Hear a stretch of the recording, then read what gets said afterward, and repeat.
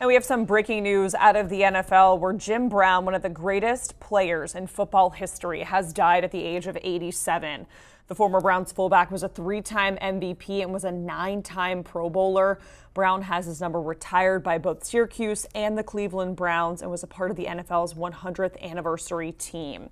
Along with his work on the field, Brown was also a prominent civil rights advocate during the 1960s. And we have our senior NFL insider, Jonathan Jones, joining us here on HQ to talk more about Jim Brown. JJ, Jim Brown, a remarkable man on and off the field. But when you think of him on the field, what is the first thing that comes to mind? I mean, GOAT, certainly greatest of all time when you talk about at the running back position. I think there are a lot of football experts out there who would label him and describe him as the GOAT, regardless of position. Certainly, he's on anyone's top 5, top 4, top 3, right? I mean, we're talking about Tom Brady at the quarterback position, Jerry Rice at wide receiver, Lawrence Taylor on defense, and obviously Jim Brown at the running back position. It's a guy who in 9 seasons with plenty left in the tank set the NFL's all-time career rushing yards mark that wasn't beaten for another 2 decades by Walter Payton. I mean, he is still today, I think, 11th all-time in rushing yards for someone who didn't even get double-digit seasons. And so, obviously, someone who was able to take the Cleveland Browns to incredible heights, someone who was able to gain 5.2 yards per carry in the NFL. That 5 yards per carry is really a benchmark that we have carried on throughout the NFL. A lot of ebbs and flows, a lot of changes to the game, obviously. We're in a pass-happy league right now, but still, that is the benchmark, and Jim Brown set it and then surpassed it. We see right there the career rushing yards per game. And the fact is, if he didn't retire after his 9th season, when he was also, a Hollywood movie star, he probably would have had the career rushing yards record for another couple decades until Emmitt Smith ultimately would have broken it. So a game changer, a guy who I hear all the time Bill Belichick talks about as a GOAT of this football league, someone who, when the Patriots played the Browns recently, he actually made a field trip, had the bus stop and go check out the Jim Brown statue and really kind of give the players a history lesson about who he was on and off the field. So certainly a legend in Cleveland, a legend for the NFL, who sadly lost at 87.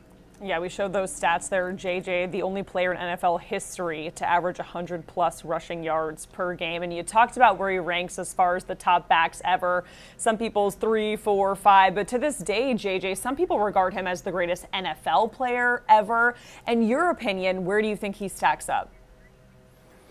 Yeah, I mean, look, we're in a rings culture right now, and so you talk about the quarterback position being the most important in all of North American sports, and you look at Tom Brady and how he's been able to capture more Lombardis than any franchise in NFL history, and so he has certainly a great argument there. Jerry Rice obviously has a fantastic argument, but I think the best argument for Jim Brown is that his peak lasted for a really long time, right? 3 times the AP MVP, a guy who every year he was the best player at his position for a decade. And it also wasn't close. That's really where we get into this GOAT discussion. I think we need to look at era and compare who was number 1 and then how far was the gap between number 1 and number 2. So, for example, Tom Brady, number 1 quarterback, but Peyton Manning, for example, really, really good. And if you have him at number 2, there's not a huge gap between Tom Brady and Peyton Manning, certainly in rings, but not in sort of success on the field. You have Jim Brown at number 1, and whoever is at number 2 is way down there. There's a huge delta. And so I think when you view it through that lens, okay, you played this position, but who could play the position if you didn't exist in this football world? Who could play it, who would be number 1?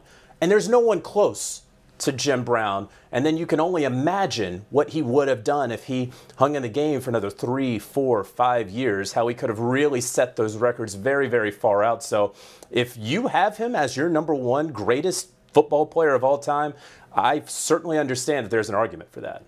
And JJ, of course, we've talked about a lot of his accolades on the field, but he was not only a Hall of Fame running back, he was a noted civil rights activist. You talked about his acting career as well. Can you speak to just his overall legacy? You know, back in the 60s, it was not very common for black athletes to become movie stars. And if they did become movie stars, they normally did not become movie stars while they were also standing up for civil rights. It was incredibly rare. We're talking about a unicorn, Jim Brown. We're talking about a guy, again, greatest of all time, at least at the running back position, potentially in football. We're also talking about a guy who is in the Lacrosse Hall of Fame, who if football wasn't around, he could have been one of the best lacrosse players the world's ever seen. And then he does the movie thing, but while he's also doing the movie thing, he's also making sure that he's looking out for his people at a very, very important time in this country's history. And so I think back to the Cleveland Summit that he helped arrange in the 60s when Muhammad Ali was obviously stripped of his world championships and that for his refusal to be drafted into the Vietnam War, and that Jim Brown was such an important element in getting so many of those players together at a very important time to rally around Muhammad Ali. Among them, you had Bill Russell that was there, a number of his teammates, including John Wooten, who were there in Cleveland. A very seminal moment when it comes to the intersection of sports and culture in the 1960s, and Jim Brown was at the forefront of that and continued to be over the next several decades. And so certainly, again, a unicorn. I don't know that we've ever really seen anyone like him in football. In fact, I know we've never seen anyone like him in football, and we may never see anyone in football like him again. JJ, so many layers to Jim Brown. We've talked about on the field things, acting, civil rights, but do you have maybe a personal favorite memory or story that you can remember? I know you dove into a little bit with Bill Belichick, but do you have any others that come to mind? Yeah, well, I just think I've been fortunate enough to cover this league now for a little more than a decade and gone to a number of NFL events. And when Jim Brown is in the room. At the Super Bowl when you catch a glimpse of him, or when you're at a press conference and he's on the stage or to the side of the stage. There's a different vibe in there that you're among football royalty. There's no question about it. And then I don't know if you can see, but right over my shoulder right here, it's a signed Jim Brown mini helmet. I mean, it's a very important piece of memorabilia. I don't have a lot of signed memorabilia things, but when this came into my possession, it was no question about it. That's something that I'm going to keep forever from the GOAT. So you're talking about football royalty. You're talking about someone who, because of what he did off of the field, along with his greatness on the field, that's why we're talking about him with such reverence today. All right, JJ, thank you so much. That is our senior NFL insider, Jonathan Jones, joining us here on HQ as we're following some sad news out of the NFL, where Jim Brown, one of the greatest football players in history, has died at the age of 87. 60s. Our NFL insiders, Charles Davis and Rick Spielman, joining us now to cover this news. Guys, Jim Brown, when he walked away from the field, he was in his prime, 30 years old, but at the time held league records for rushing yards and rushing touchdowns. Charles, we'll start with you. What was his impact on the game? It was more than considerable. It was overwhelming in so many different ways because he was that guy. You mentioned the records he retired with, and you mentioned at 30, he was wanting to come back and play, contract dispute. Rick will remember this. And finally, he just said, the heck with it. I'm going to go do movies. All right. He was really 29 at the time. He walked away from it all, but averaged over 5 yards a carry, 5.2. Led the league in rushing 8 of the 9 seasons he played. The other season he didn't lead it. He finished second. He was the guy that our fathers, our grandfathers, our coaches always pointed to and said, that's the greatest football player that ever lived. And then take it one step further. We'll probably talk about it later. How about his prowess on the lacrosse field? How would you like to be known, Grace and Rick, as not only the greatest in one thing, but the greatest in two things? Because Roy Simmons Sr., the great lacrosse coach at Syracuse, maintained until the day he died that Jim Brown was the greatest lacrosse player he ever saw, too. Yeah, Charles, I can tell you that I grew up in Canton, Ohio, so we were huge Cleveland Brown fans growing up at the time. And when he retired, I remember I was only 3 years old, but I walked in and my dad was a high school football coach for his whole career in the Canton area. And I was like, "What's the matter, Dad?" I thought someone passed away. And he said, "Jim Brown retired." And I said, "Well, I know he's a big guy that runs around with a football in his hand on the field, but what does that mean?" He said that not only was he the greatest running back, but the greatest football player to ever play the game. And you talk about his career in lacrosse. Did you know, Charles, that he used to cup, and my sons play lacrosse, so I know a little bit about lacrosse. He used to cup the ball close to his chest, and they made that a Jim Brown rule that they couldn't do that anymore because he just run through people, run in, and shoot a goal.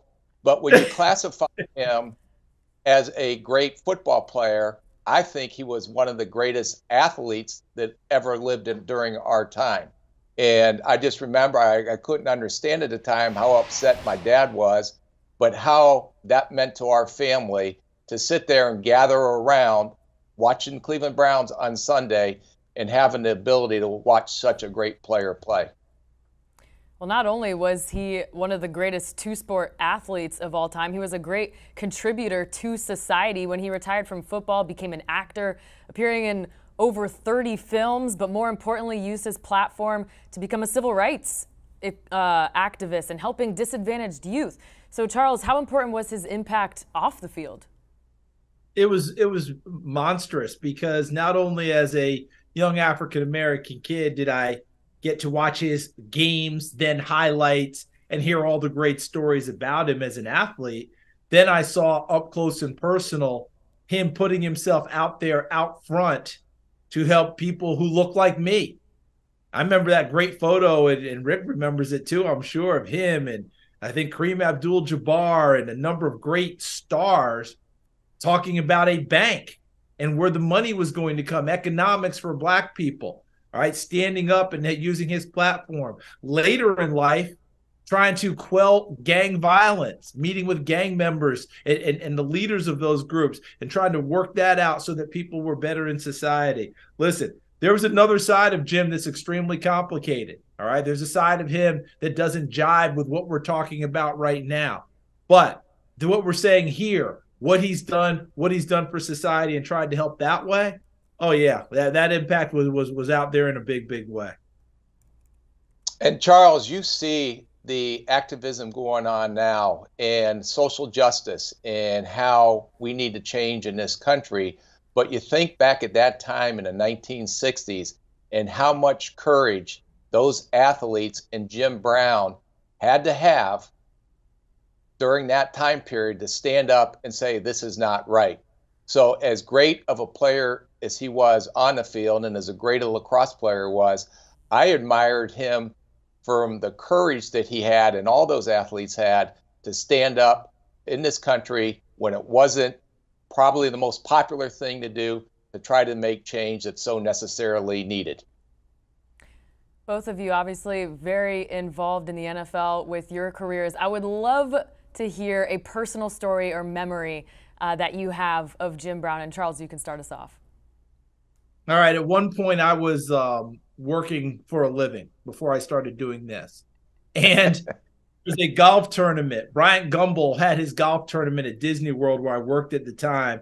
And I was serving as the MC starter on the first tee that day. And my little joke with each player that I would introduce would be, and this is such and such, the greatest player at his, that sort of a thing. It became a joke and everyone laughed and the whole thing. And then I got to Jim Brown and it wasn't a joke anymore. Everybody kind of went, okay, you can stop doing that now, because he is the absolute greatest player. And I'm going to throw in a quick bonus. Rick, did you read Ernie Accorsi's book when he talked about being with the Browns and they wanted to draft a quarterback the year Jim Brown came out, and all the quarterbacks went off the board the pick before their pick.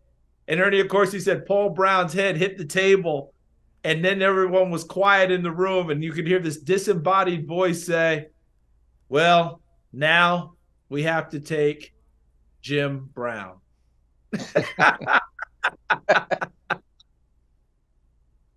Yeah, those are great stories, Charles. And I can remember just being at some events where Jim Brown was there.